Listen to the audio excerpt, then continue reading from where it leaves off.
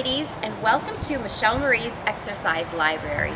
Today we are doing a reverse lunge, and I'm taking the time to do this because I find that a lot of people don't know what exercises are what, and they don't know how to do them. And technique is very important because if you don't have the correct form, you can either injure yourself or place tension in the places and muscles and joints that you shouldn't.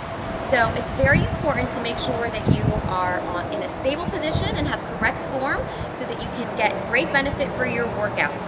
So like I said, today we're doing a reverse lunge, one of my favorite exercises. We're going to work the quads and the glutes, and I'm going to show you how to do it in just a few seconds. So here we go.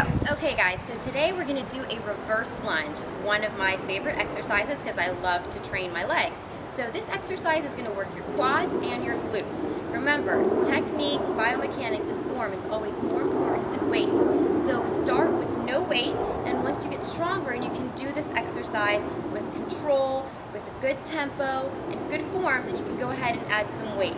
Okay, so here we go. Keep that chest up, nice and tall, hips in, belly really tight. You're going to bend the back leg back.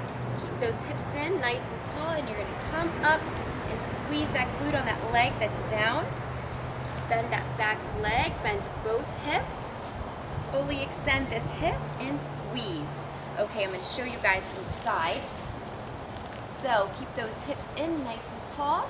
You're going to bend the leg, come all the way up, pull that belly in, stay nice and tall, squeeze this glute, and bend back. And again, fully extend those hips and squeeze. Other side.